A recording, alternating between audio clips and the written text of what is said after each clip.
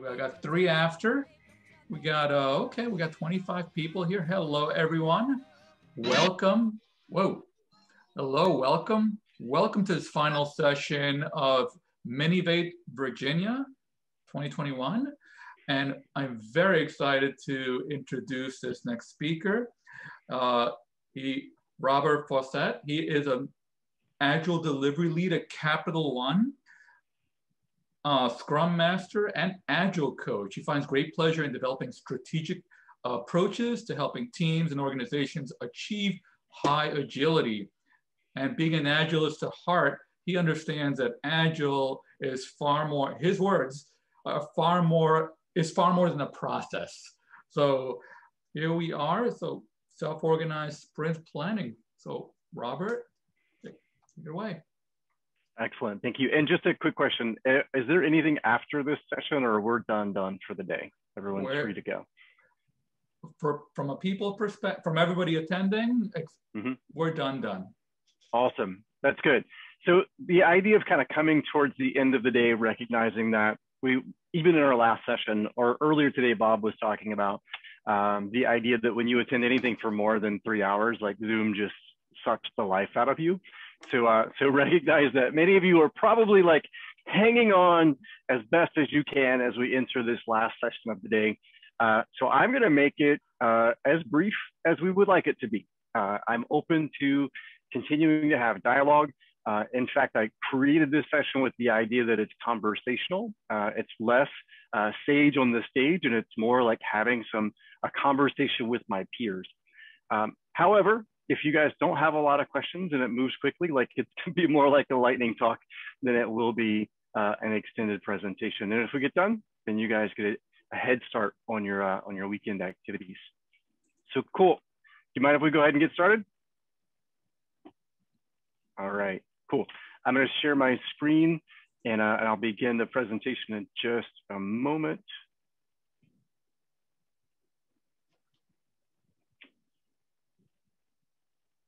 Share.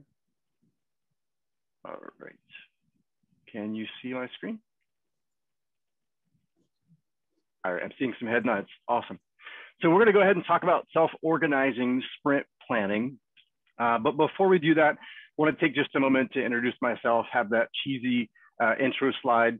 I work at Capital One. I've been at Capital One for way longer than I care to admit. You know you're old when you've been working somewhere longer than how old you were when you started working there. And that's true for me. So I started when I was 19, and I won't tell you how long I've been there, but I've been there significantly longer than 19 years. I'm a graduate of Liberty University. I've spoken at miniVAte before, which was really cool a couple of years ago. In the center, you see my family. I have 5 children. I have twins that are 17, and I have triplets that turn 15 on Monday. If you are considering having multiples, I would love to have a conversation with you. I would suggest like 5 teenagers at one time is probably more than most people would opt for, but I don't think I would have it much any other way. And then up in the right-hand corner, you see that is Charlene. We purchased a couple of years ago a 2002 retired school bus out of Loudoun County, and we turned it into a tiny home. So we take it camping quite often. We're planning a trip to Maine in July, and next year we're hoping to make a trip all the way across the US to California and back, and check out all the stops along the way. And doing just a couple of my credentials down in the bottom right-hand corner, just because I see other people do that. So kind of put those on this slide. But that's a little bit about me. I'm an Agilist. I'm not here as a consultant with another company. I'm here as a peer. And I've been doing Agile for several years, and I've learned along the way that Agile is definitely something that you like. Becoming Agile and doing Agile is a way that you operate. It's not a practice that you apply. Scrum isn't Agile. Kanban isn't Agile. Like Agile is a framework, and it's more than a framework. It's really like a way that you see getting work done. So I'm definitely less Agile purist and more in the idea of being able to leverage Agile to make the world a better place for our teams, for ourselves, and for the companies that we work for. That's just a little bit about me. I want to start with an icebreaker that has nothing to do with our entire presentations today. So if you would like to go to polev.com/miniVAte, and we're going to do just a quick icebreaker to keep it fun and light, and kind of see who's here and who's paying attention, and maybe who's not. So I'll give you just a moment to go there, and I'm going to bring over the other screen. See if I can drag this over here. All right. And I'm going to ask you, using the participant options in your Zoom channel, if you can just give me a thumbs up that you're able to see, or on your video, thumbs up. All right, you ready to start? You guys talk back to me, I can't hear you, so you ready to start? Let's do it. Let's do it. All right, let's do it. So we're just going to do a logo challenge, and we're going to get started. We're going to start with our old friend BlackBerry, which sadly isn't around anymore. And we're going to ask you to pick which logo for BlackBerry is correct. Is it the first one or the second one?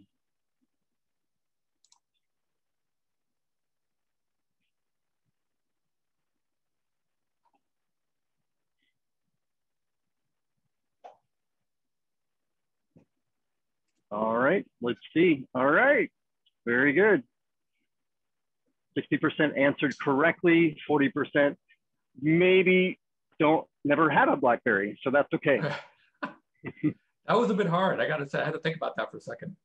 All right, on the leaderboard, we've got several people up near the top. Good job. Go Yvonne. All right, Apple. This one might be a little bit easier. Which one's right? You can cheat and look at the back of your phone.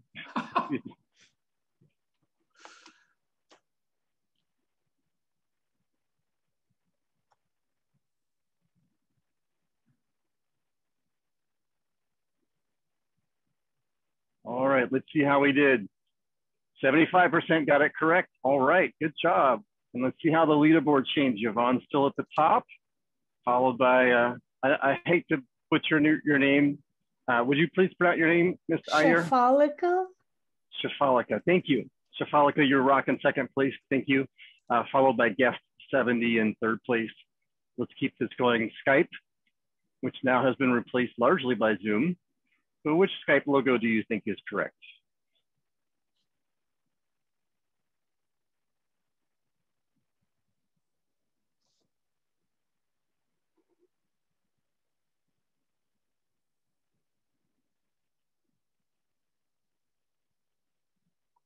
All right, there we go. 83% got it correct. Very good. Yvonne still on top. Shafalika right behind. Doing good. Next one, KitKat. Which KitKat logo is correct? This one might be a little bit harder.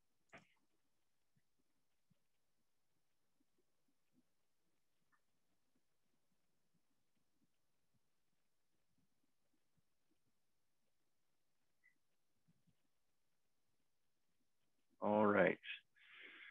Most people, 69% got it correct. The second one, unfortunately, it does not have a hyphen between Kit and Cat. Let's see what that does to our board. Yvonne is still rocking it. Oh, we have another guest that's moved up towards the top, 915. All right, Instagram. Which one looks correct?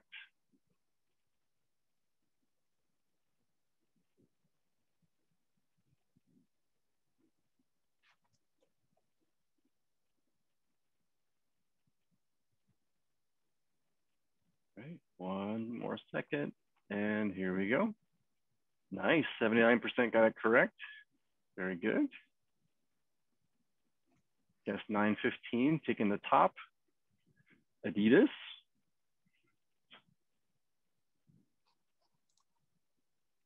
I see some responses very quickly on this one. People know they're a brand from clothing.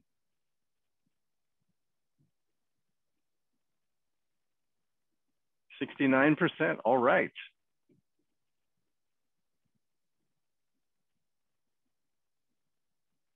Yes, 915 still hanging on to the top. Yvonne right behind.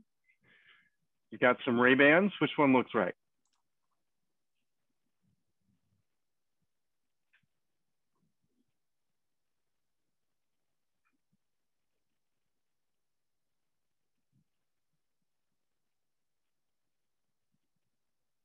All right, looks like the voting has stopped.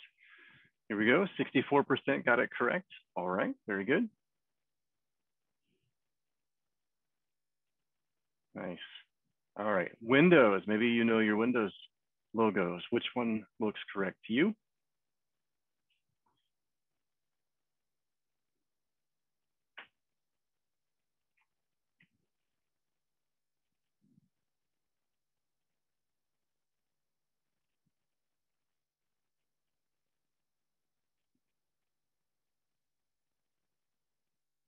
%. Whoa, this one stumped a few people. Yeah, 36% with the correct Windows logo on the top. That may have changed our leaderboard a little bit. No, guess 19 and Yvonne still hanging on to the top. LG, we're almost done.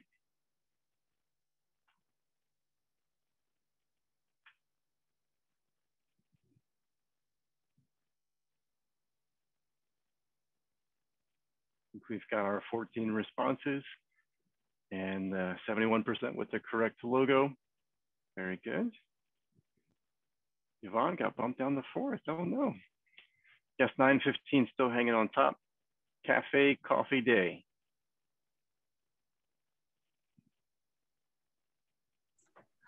Never heard of it. Sorry, I must be out of it.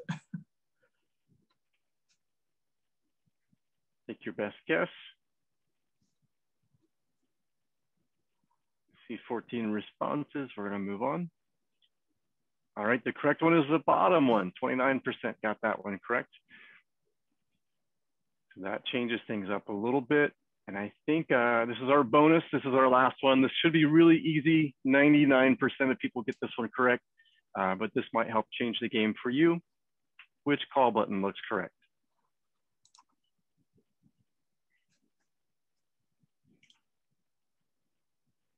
$14 responses, 93%. 93% got it right. So we're not too far from what we typically see. All right, Shafalika, thank you. Congratulations for winning that. Guess 915 right behind that.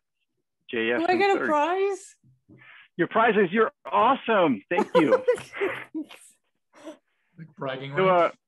yeah, so the idea of this was really just to create an opportunity to kind of get warmed up a little bit, get our minds back into the game a little bit. It's easy to kind of go into a little bit of, I guess you could say autopilot as you're heading in towards the afternoon. So thank you for participating in that exercise. So what are we after, right? We talk about self-organizing teams. This topic is around self-organized sprint planning. But what are we really after? Well, self-organized teams, of course, that's what we're after. Everybody talks about it, but it's really hard to understand and it's hard to really develop, right? Self-organized teams. If you've ever worked with Agile teams, you know that's our goal, is to have them become self-organized, but it's not always the easiest thing to do. Looking at the Scrum Guide, self-organization is a team and it's as an entity that can decide how they want to handle their stuff every day, right? They don't have to be told what to do or how to work.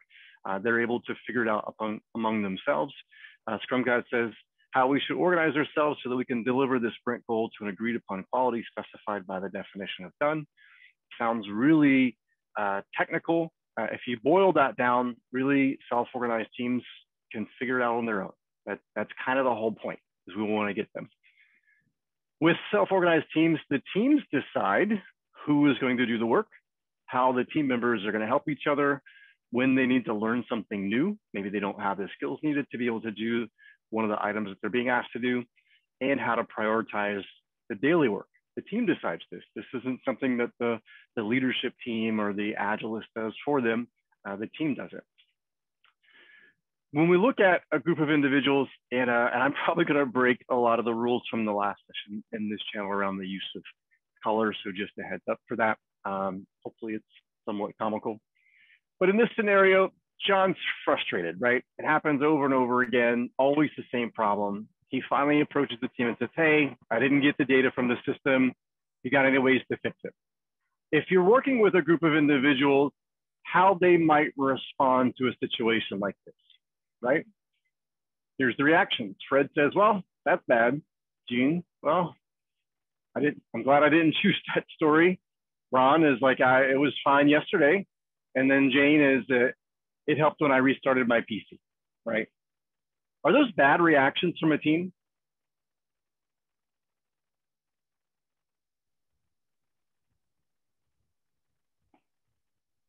What do you think? Not Yes. necessary. I don't like those answers. Yeah, it's not very supportive.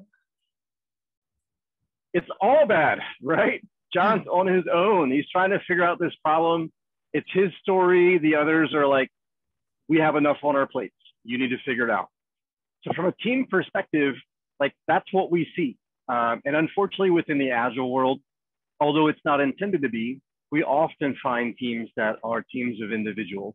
And it's our job to be able to help them move beyond that and to actually work as a team instead of having 4 or 5 people that just happen to be on the same team. But they really kind of work on their own things in a silo and don't really look to help each other. That's John. You may have seen him before. He may be one of your engineers. It's a cheesy photo, but I think it does the point of saying, like, this is not the kind of team that we want to have from an Agile delivery perspective. What we really want is a self-organizing team. So the same scenario might look a little different like this, right? Gene says, well, let me take a look at Git, see if I can see if anybody made any changes. And Jane's trying to check her PC to see if maybe locally it works fine on hers or if something's going on. Ron says, hey, it's starting to bother us too. I think we should do something to fix this. Fred, you're right. I hope you test it, right? The team leans in. They don't leave John out there by himself. They're out there trying to help him. And the summary is that they come up with a discussion. They're going to have to figure out how they can actually help move this thing forward. That's the way that a team self-organizes. And that's the behavior that we desire, most of us desire, from the teams that we work with. And then John's a little bit happier in this cheesy photo. But the idea is the same. Like, we really want to move towards self-organizing teams. That's what we're after.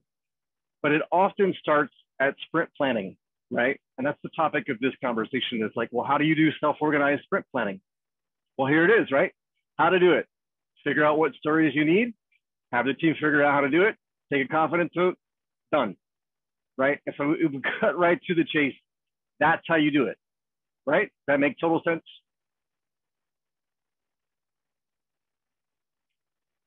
Well, it's simple as that, right? It sounds simple, but it's not that simple, right? Well, why isn't it that simple? Team lead assigns work. This happens a lot where you have a team lead on a team, or maybe it's a lead engineer that happens to also be a people manager for other engineers on the team. And they feel an accountability and a responsibility to make sure that their associates are getting the right kinds of work for their personal development, for this, they're trying to maintain that the team has the work assigned to the people that know how to do it. It's an anti-pattern, right? But this happens. We see it all the time. This is why it's not simple to have self-organized sprint planning, because your team lead likes to assign work to people. Why else is it not simple? Well, there's awkward silence. When you ask a team to, all right, go figure out how to do it, and they just don't say anything, and you have to deal with awkward silence.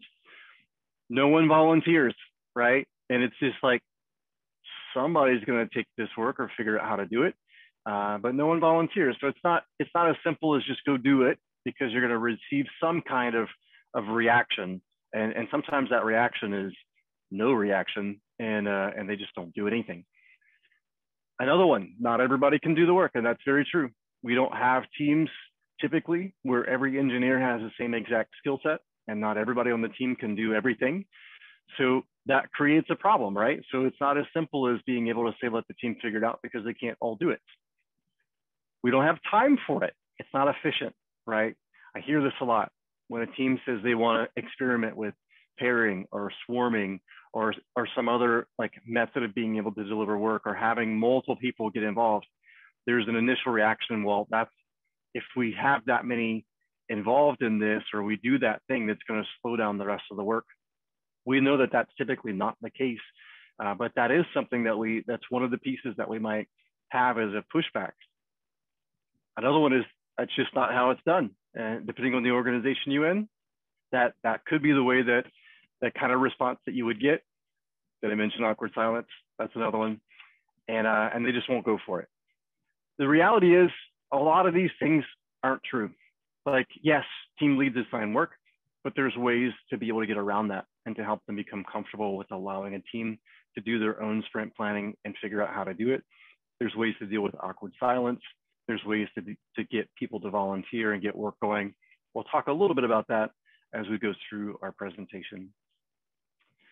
But really, preparation's key. Like, if you want to be able to have a team do self-organized sprint planning, you've got to be prepared for it. The first thing is you have to make sure that your team lead, your product owner, whoever is a lead on the team is on the same page before you bring it to the team. It's really, really important. What you don't want is to go to your next sprint planning session and say, hey guys, I heard about this thing called self-organized sprint planning, let's do it. And you haven't talked to your PO and you haven't talked to your team lead, and they don't know what it is that you're about to try to ask the team to do, because they're going to want to step in and solve it, especially when you ask the team to do it and there's a bunch of silence. They could get very uncomfortable with that as well. So you need to make sure that your leadership team is on the same page with you before you go and try it, right? The second piece is you may have to actually sell it to them. You may have to actually say why it's important that you want self-organized teams. That the idea of having a team figure out on their own who is best to do the work is not only going to help make sure that the team accounts for all the work that needs to get done, but it's also going to make sure that we actually set the team up in such a way that they can actually take ownership for what they're delivering. If you assign stories to individuals, what happens with that? We probably have all seen it. What happens when someone assigns stories, when say a tech lead or a lead engineer assigns stories to people? What happens when you see that?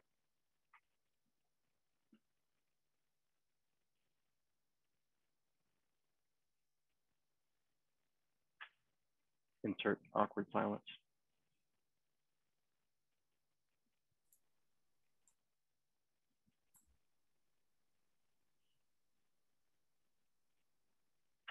What do you think? Have you had this happen before? Anyone had a team lead assign stories for their teams? I think the biggest thing that leads to is no buy-in from the team on their own stories. And also it gives them a sense of powerlessness and a lack of autonomy or authority to control what they're working on or to work on things that interest them. Absolutely, all of those things are true.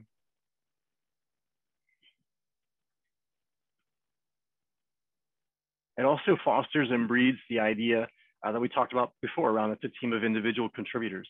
And you'll see this when that happens. A lot of times engineers on the team, folks that are delivering against the stories, will care about their stories. They won't necessarily care about what their peers are working on. And even when you do a confidence vote, they're voting on their confidence to get their work done, not on the team to get the work done. So it becomes very self-focused, individualized. And you lose this idea that as a team, we need to have each other's back. And if that means one of us is actually maybe falling behind on some work that we've either volunteered to do or we're assigned to do, someone else needs to lean in and help that person so that as a team, collectively, we get all of it done at the end of the sprint. We lose that, right? When we have folks that are assigned stories and this is the work that you're going to do, you lose that sense of team accountability for the work that you have. So it's really important that we want our teams to have that team accountability for all of the work to be delivered. We don't want stories rolling over. We want to make sure that we're setting our teams up for success. And one way that we can do that is to ensure that the team knows how to do it. Another thing that you mentioned was the disempowering of the team. When we assign stories or we allow our team leads to assign stories to individuals on the team, we are essentially saying, we don't trust you to figure it out, right? We're not saying it verbatim, we're not saying it verbally, but that's what our actions are saying. Because if we really trust the team, we know that the people doing the work know way better about how to get the work done than the people who are bringing the work to the team. So when we don't allow them to have the opportunity to say, hey, I think we can figure this out, we're actually essentially saying we don't trust you, and we're gonna assign you because we think this is the most efficient way to do it. Another thing that we need to make sure our product owners and team leads are aware of is that we're probably going to get it wrong the first time, and that's okay. And that failure is an option, right? We hear all the time, failure is not an option. Failure is an option. Failure, that first attempt at learning, you're probably going to get it wrong. In fact, I generally lead with that disclaimer anytime I'm about to do something new for any team, is that we're probably going to get it wrong the first time, and that's okay, because we're going to learn from that, and we're going to improve that, and we're going to get better the next time that we do it. So we need to make sure our product owner or team leader are aware that, hey, it may not work right the first time, but we're going to stick with this until we do, because we do believe that there's inherent value in doing this. And if we stick with it, we'll be able to realize that value. The other piece is that we want to make sure that each team member is briefed individually before attending or attempting to do this. So you don't want to spring this on your team and them having never heard about this before. The idea is Slack message them, private message them, IM them, email them individually and say, hey, I'm going to be trying something new the next time we get to sprint planning. Here's what we're trying to do. We're trying to set the team up, be in a position to identify how best to get the work done without leadership having to assign stories or tell people how to get it done. I'm just wanting to give you a heads up and let you know that, hey, I'm going to ask for your help in this. Will you partner with me in this? You're not being deceitful. You're asking for them to partner with you. In fact, you're actually individually asking all of them to partner with you. But the idea is you're trying to get it to a place where they come to the sprint planning having an idea about what you're trying to accomplish, why you're trying to accomplish, and why you need their help to make sure that it gets done. So I highly encourage, make sure that you connect with each of the individuals before attempting to do this to make sure that they have an idea of what you're trying to do.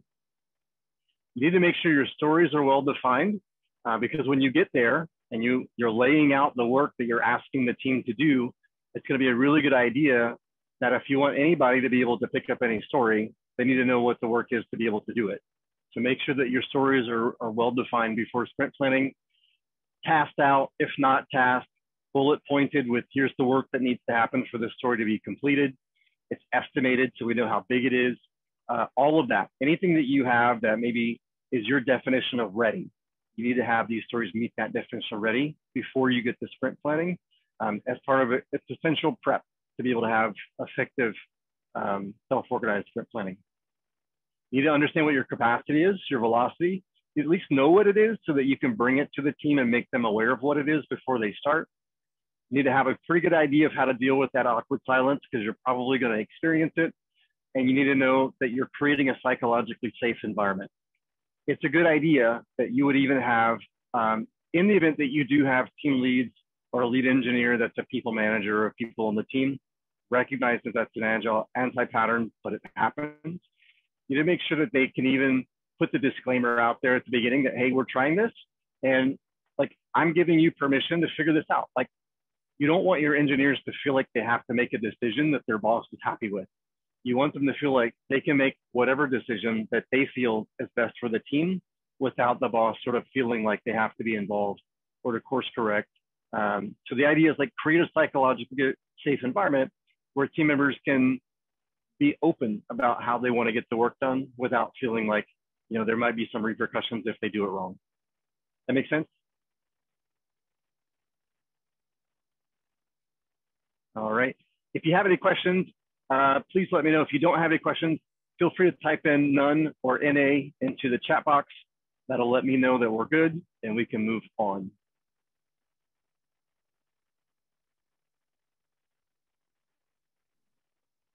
Robert, I don't know if it's a question or an observation. Maybe you can add some color to it, but you mentioned earlier, you asked us if we'd ever seen a team leader, a team manager assign tasks. And I didn't say anything because I don't think I've actually seen that behavior much. But what I have seen is a team lead who is very interested in individual capacity. And what that does to sprint planning is to cause the same problems that you're talking about, right? If you're very focused on what any individual person can do, then it doesn't open up the possibility for anyone to pick up any kind of task and start doing knowledge sharing and pairing and that sort of thing. So Absolutely. When you said that sprint capacity or velocity should be known before starting, I'm wondering what you think is the right balance between doing that at the team level rather than doing that at the individual level. Yeah, I definitely do not suggest doing it at the individual level, because that does get to a place where you're maybe trying to make sure that you're making sure that each person is fully utilized. And if we remember earlier, I don't know if any of you attended Marie Dingus's presentation earlier today. She showed an example of what a fully utilized system looks like, right? And it's the picture of an interstate highway. Think about one that might be near you, whether it's 95 or 288 or whatever it may be. When you fully load a system, what happens? Everything shuts down, everything slows down. So we're not looking to fully utilize the team. For the velocity, we're looking at their average velocity of what they typically deliver as a team collectively. And again, if we're trying to promote the idea of that teamness, then we can't look at individuals. We have to look at them as a team. Thank you. The other sort of piece of that too is the idea that Agile is not the most efficient play. In fact, when I look through like the Agile manifesto and the principles of Agile, like efficiency isn't one of them. Effectiveness is, right? What we're after is we're trying to have the most effective process that we can in which teams can operate and deliver continuously, like indefinitely, theoretically, without getting burnt out. We're not necessarily looking for the most efficient solution. And sometimes we have to make sure that our leadership is aware of that as well. The other challenge that I often have when it comes to the idea of allowing the team to figure out how they want to get the work done is teams of contingent workforces, our workforce. This happens when we hire like teams that we typically put all contracted associates on, and maybe you're a product owner or maybe you're an Agile delivery lead on a team that's all contractors. And whoever the manager is of that team feels like they have to assign the work because otherwise the contractors won't do it. And that's simply not true, right? Like the idea is you have to break the idea that, hey, these are contracted resources, and instead these are people. These are engineers that have skills and abilities to get things done, and they're smart, and they can figure this out, and kind of get away from the idea that, hey, simply because they're a contractor, I have to give them work. That's not true at all. All right. Finally, sure, go ahead. Yeah, if we find teams in like where the engineers are specialized in front end, back end, or those kinds of things, what is your take on how do you transform from that point to teamness, like where they are able to pick their tickets and stuff like that? Yeah, the idea is that they should know. Like each team member should know what their skills are and what their abilities are to be able to contribute towards the work that the team is being asked to do. If they don't, there are lots of team building exercises, activities that can help it. The superpowers one is a really good one, where you go around and you get each of the engineers to talk about like the skills and abilities that they have. But the idea is that the team should know that, like in theory, if you have someone, we have an application at Capital and we call it Ease. It's the front end for our web experience when a customer logs on to CapitalOne.com. We have one engineer on one of my teams that really understands Ease, and none of the rest of them do. That's a gap. We need to close that gap. However, when they're doing this sprint planning, like that person knows that they're the expert. The rest of the people on the team knows that they are. So if they have a story that happens to involve some need for UI work, naturally they're going to look to that person and say, we think you're the best person to do this. Do you agree? Right? I'm not saying that. I'm not calling out that person and saying, hey, this story looks like it should go to so-and-so because they're the one. Like the team needs to come to that conclusion on their own. However, they may actually come to a conclusion where, you know what? I think there's a gap here. I think there's a problem. Not enough people on our team understand how to do this. I want to pair with this person, and the two of us are going to work on it together. That way, at the end of this sprint, that knowledge has been extended beyond that one person, and that's a far better outcome. I'd much rather the team align at that outcome than having the person that just happens to know how to do it be the one that keeps taking that work. And would you say there is opportunity also, like coaching opportunities also, if always that does not happen? Yeah, Absolutely. Like our role as an agile delivery lead, scrum master, agile coach, whatever flavor you would like to call it, is to coach the team, right? And that's part of the idea of like the self-organization. Like when we talk about the idea of self-organization, is you're trying to get a team to be at a point where they really, frankly, don't need you. And will you ever get a team to a point where they don't really need you? Not likely, right? Because studies have shown, probably experience has shown, if you've been with the team long enough, you recognize that there's a powerful piece of being present that helps the team stay focused and to be able to maintain discipline and structure and deliver based on what they're trying to do. Teams that mature to a point where they don't feel like they need an agilist and then opt not to have one typically regress and end up getting a scrum master again who helps them get back on course. But the idea is like we're trying to get them to a point where they really don't need you, so that when you get to sprint planning, like they know what they need to do. They know what they're being asked to do. They know how to figure out how to get it done. They know how to be able to say, hey, this is too much work, right? I get that you've brought this to me and this is your wish list and they're in prioritized order. And I know what our velocity was. And I know what we estimated these stories to be before we did sprint planning, but we can't get all this done. I want the team to figure out, of the 8 or 10 stories that maybe they're being asked to do, which 6 they can actually get done and which ones they can't get done and why, right? I don't want to make that call for the team. I want them to be empowered to figure that out and come back to me as a product owner or an ABL and say, hey, we've done this exercise. We don't think these are going to fit. Here's why. Do you support that? Make sense? Yep. Okay. Cool. All right. Last quote here by John Wooden, like failing to prepare is preparing to fail.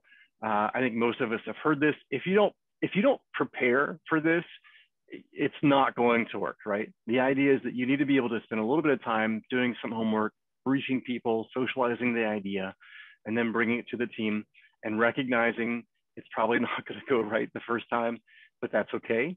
And this is the place that we want to be. And not just with sprint planning, like we want self-organized teams, but it often starts here because if sprint planning is the start of your sprint, right?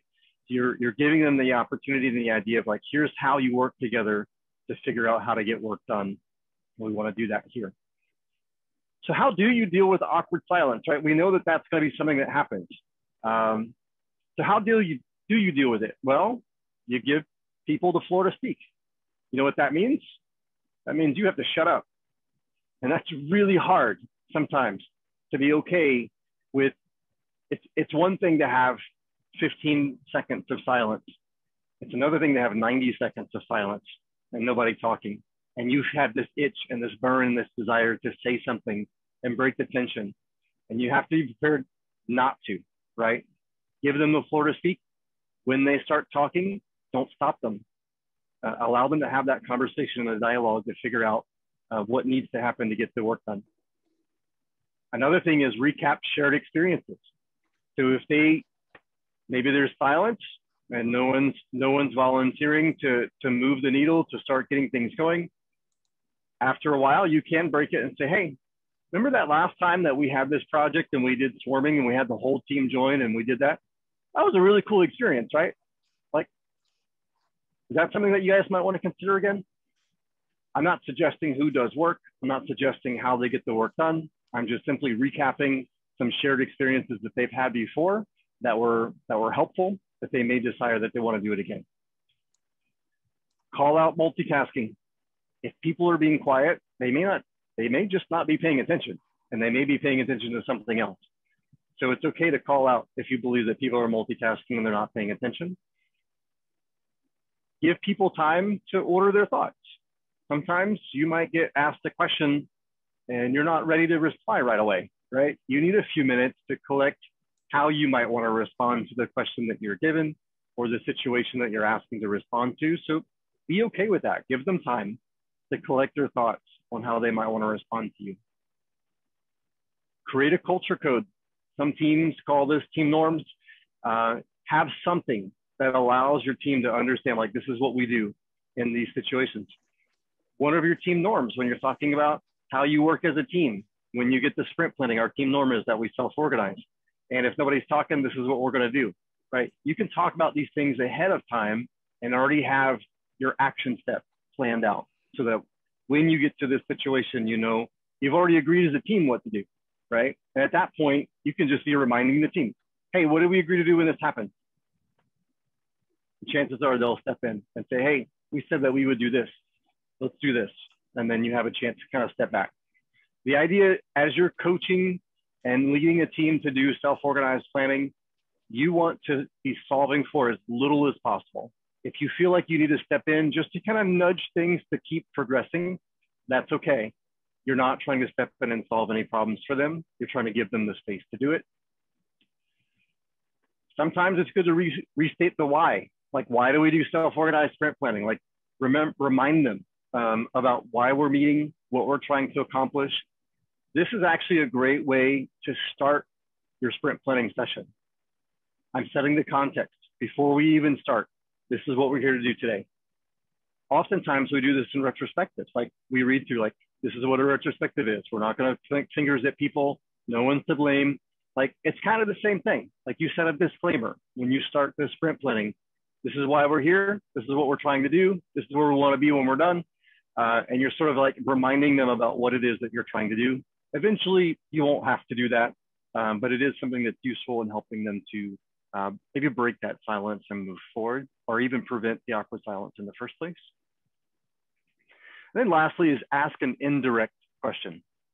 So one example could be you have a new engineer on your team and they just joined this week. And now they're at that first sprint planning. And the question could be, hey, how might we want to help this person get up to speed, right? How might we do that? And how we're planning out our work that this person gets up to speed in the best possible way. I'm not asking it to any individual. I'm not asking them to come back to me with a specific response. This is more like an indirect question to kind of get them to think about how they might want to solve for a problem that maybe they hadn't considered. So how do you deal with it? I'm curious, like, these are 7 ways that we collectively can deal with it, but all of us have probably experienced the awkward silence at one point. So I'm curious from you, how do you deal with it?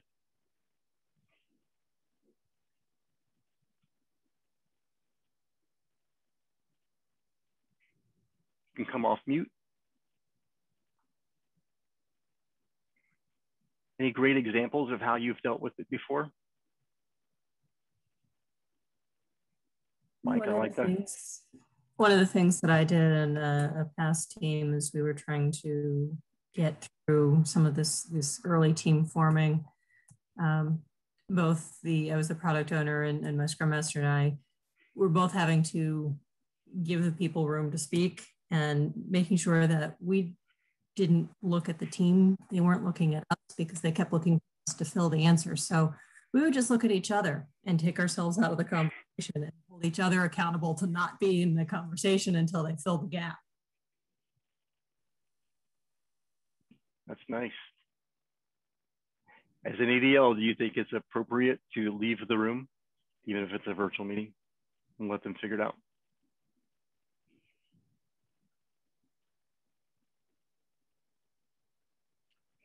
In the past, I have actually, with a lot of awkward silence, I have said, I've got 10 million other things to do. If this is not a good time to meet, let's end the meeting.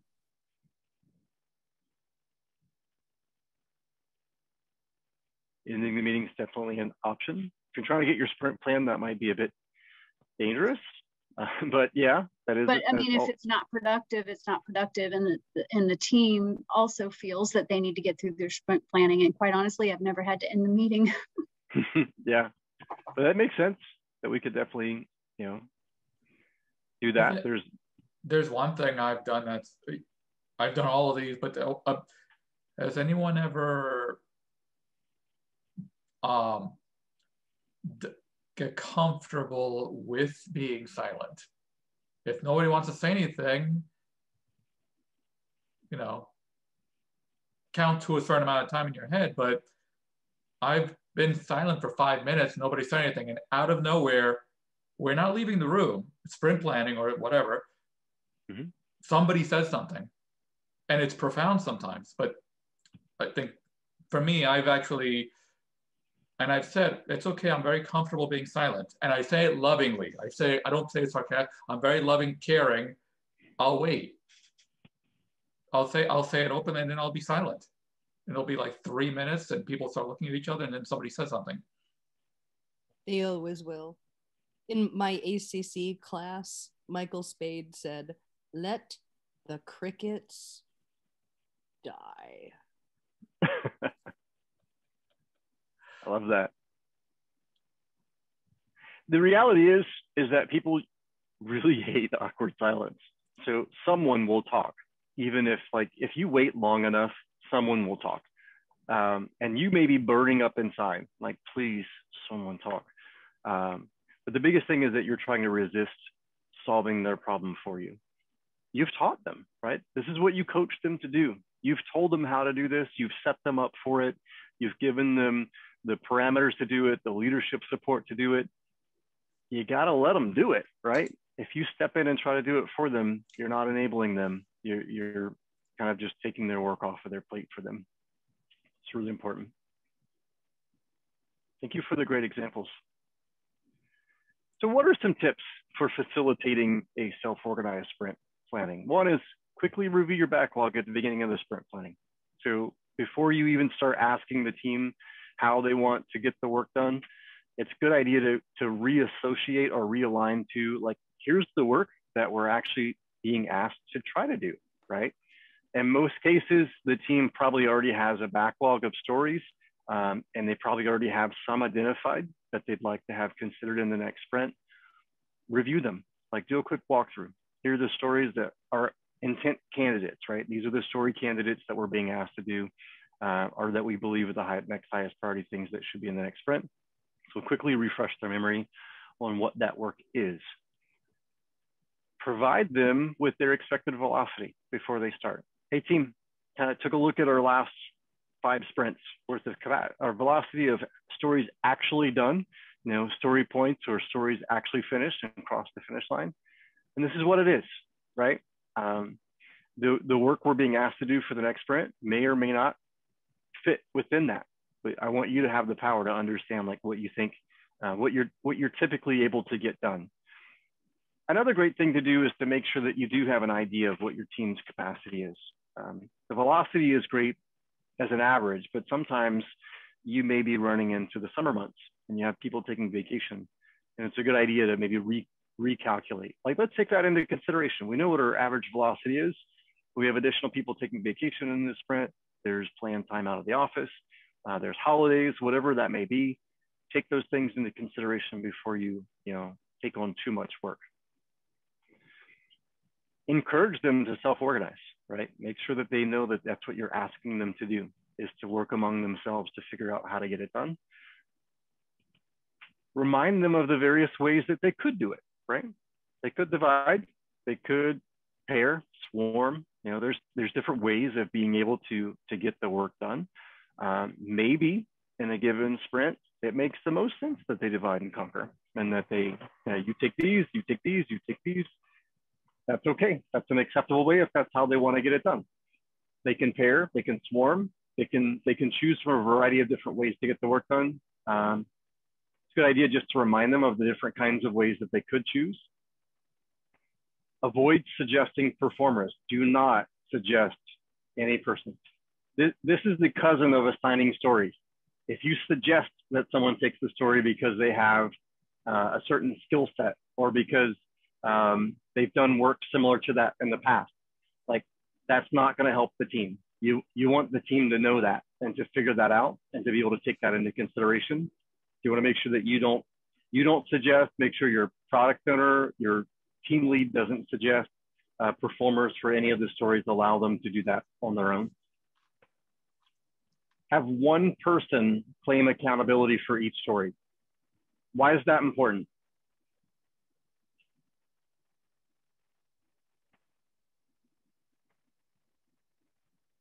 What do you think? Why is that important?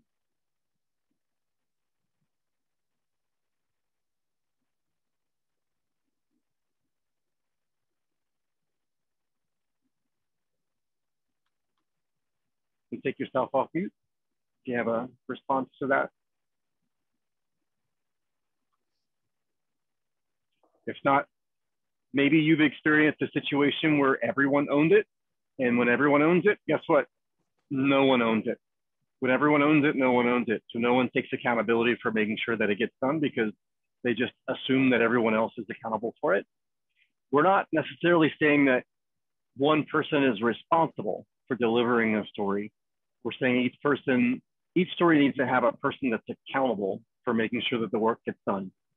Irrespective of how the team figures out how they want to self-organize, how they want to get the work done, who's carrying on what, every story, every intent item needs to have a go-to person that you can go to check with and see how things are going if you need to, but also that is making sure that that work is actually getting done. Even if it's not them as the performer, they're taking accountability for making sure that it does get done.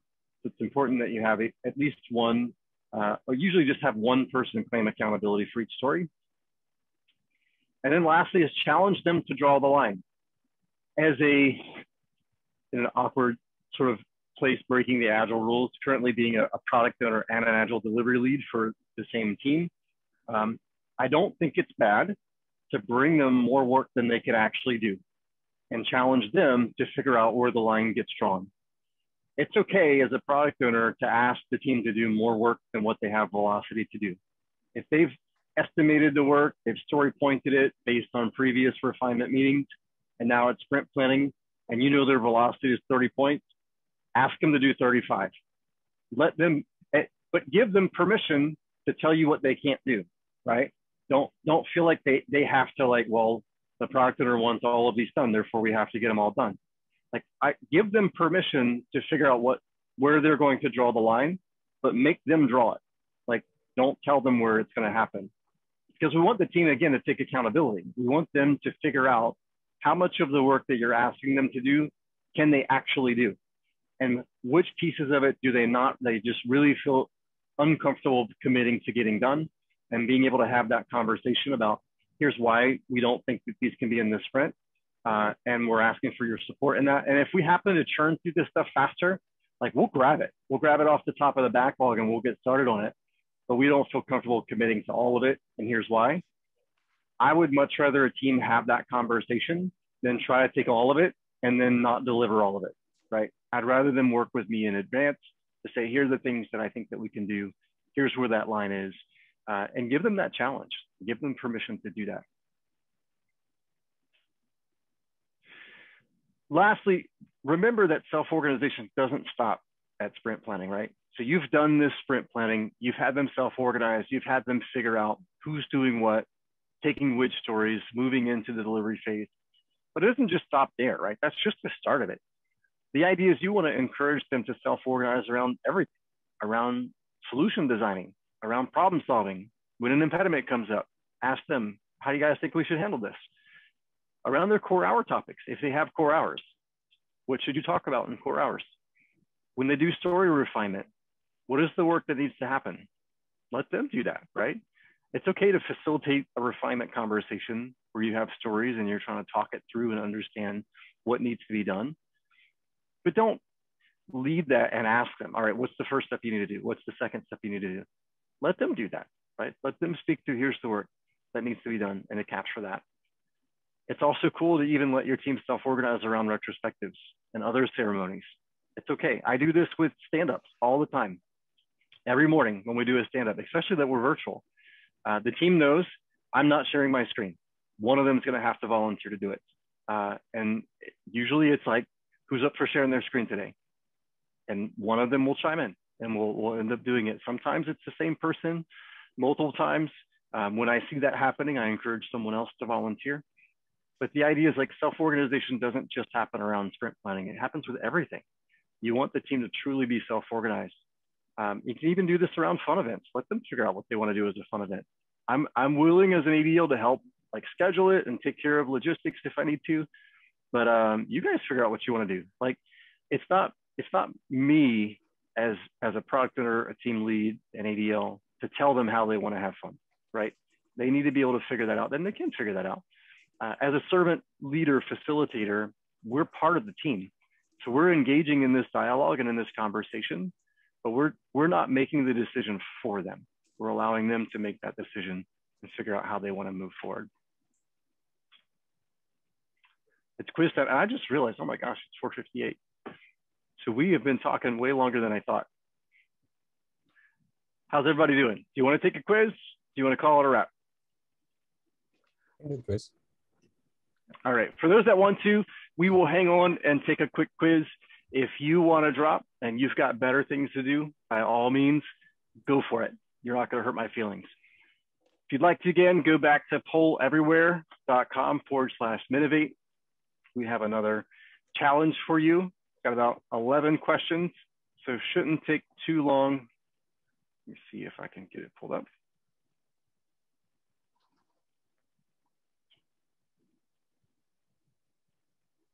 Pull this over here.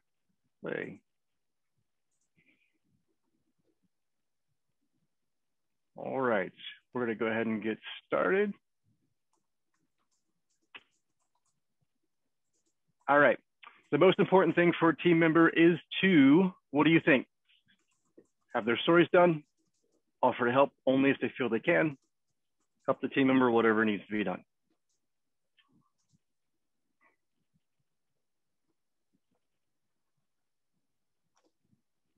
Seven responses. I'll use that as my baseline for the next question. All right, 100% help the team with whatever needs to be done. That's absolutely right. You guys are on it. You're ready to know. You already know what you need to do. Everyone's on the leaderboard. Great job.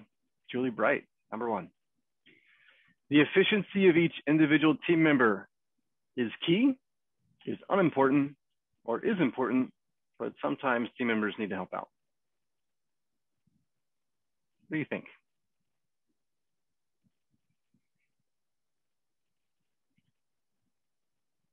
Eight responses this time, our new baseline. All right, 33% got that right. Efficiency isn't really the most important thing when it comes to self-organization. Like the only thing that really matters is that the overall value is delivered by the team. It is important, but sometimes team members, and that last one can be a bit tricky because it looks like, you know, it's important, but sometimes they need to help. The idea is that it's not sometimes they need to help, it's all the time they need to help. If you're a team, you're a team, and you're there to help each other get it done. Can't get done without being the whole team. Julie's still on top. Congratulations. If the team encounters an obstacle outside of the team, what should they do? Should they call a meeting? Should they call the scrum master? Should they call the team lead?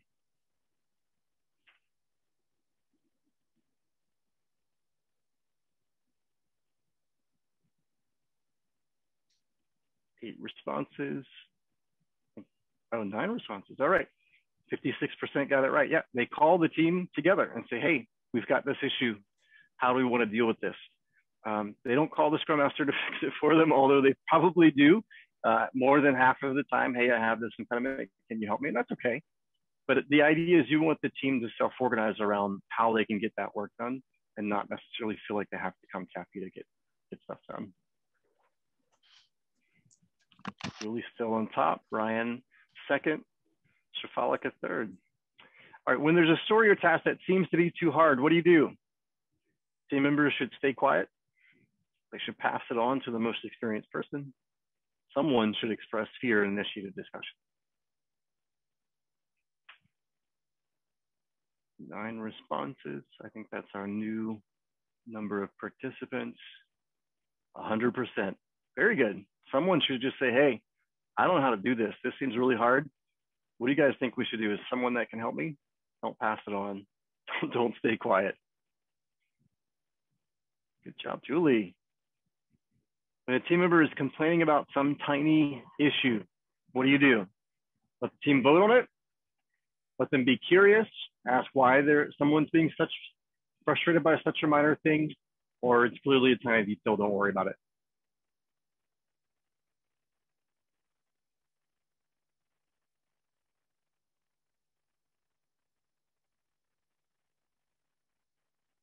All right, 75%. Yeah, they should be curious and ask, hey, why are you getting frustrated over that? What is something that we can do to help so that isn't so frustrating for you? Letting the team vote on it is not entirely wrong. You know, they should. As a team, they should figure out what they want to do. But it would be great to lead with trying to seek to understand. Like, What's causing that person to be so frustrated? Julie is rocking it. Very good. When a team member is insisting on doing something their way, the team should try to understand the other person's solution. They should ask the team lead what to do. They should just let them. It'll be on them if it doesn't work.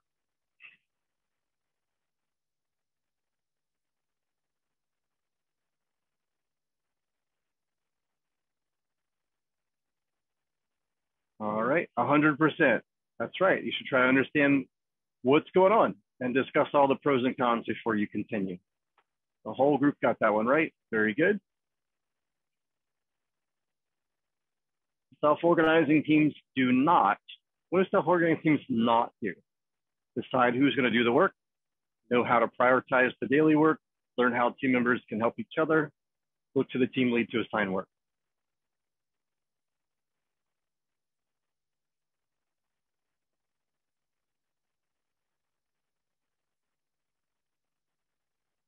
A 100%, that's right. They do not look to the team lead to assign work. Very good. Julie's still on top. Self-organization often starts at sprint planning, true or false?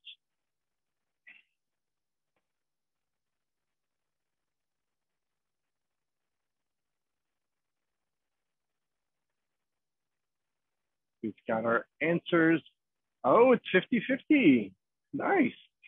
I just threw this in here because it was from the presentation. It often starts at sprint planning, but it really can start at any time.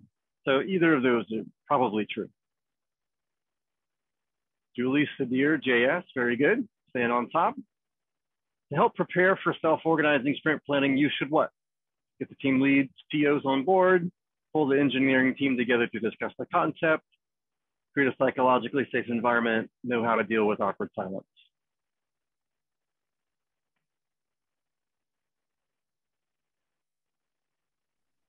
Trick question.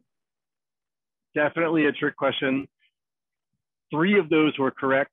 Knowing how to deal with awkward silence, creating a psychologically safe environment, and then also getting your leadership team on board. So any one of them would have been correct. Julie, JS, Ryan, good job. What is one thing you should not do to break awkward silence? Give people floor to speak, ask who would like to take a story, recap shared experiences, ask an indirect question.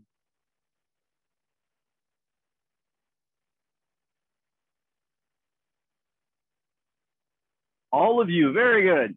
You should not ask who would like to take a story or a task. You gotta stop doing that. You gotta be quiet and let them do it. Julie, JS, Ryan, maintaining the top of the leaderboard. Self-organization stops after sprint planning, true or false?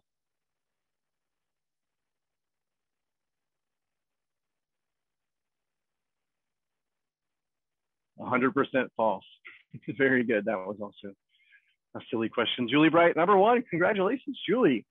JS in 2nd, Ryan in 3rd, Sudhir in 4th. All of you did a great job. Thank you. And Julie, I do have a prize for you for this one. So I will connect with you. Yes. I will connect with you afterwards.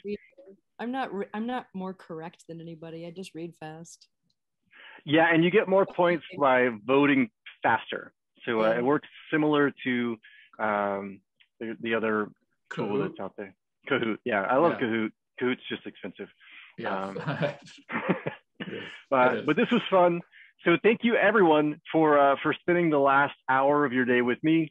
And I do want to bid you farewell, and I'll turn it back over to Gil to close us out. Yes, thank you very much, Robert. That was I love the information. I hope everyone was very insightful for a lot of people. And that's the last. I did want to share in the chat, there's retro.innovatevirginia.com. Anything you'd like to say and review, anything about this session, any of the previous sessions, the entire event, please go there and share your thoughts. Again, Robert, thank you very much for taking time to share your wisdom and knowledge with us here. It was very, very enlightening. And thank you everyone here for being in this session and for spending time with us in the rest of this entire day. And I hope everyone it's the end of this the conference. So thank you very much and have a great weekend, everyone. Bye-bye. Thank you. Bye. Take care.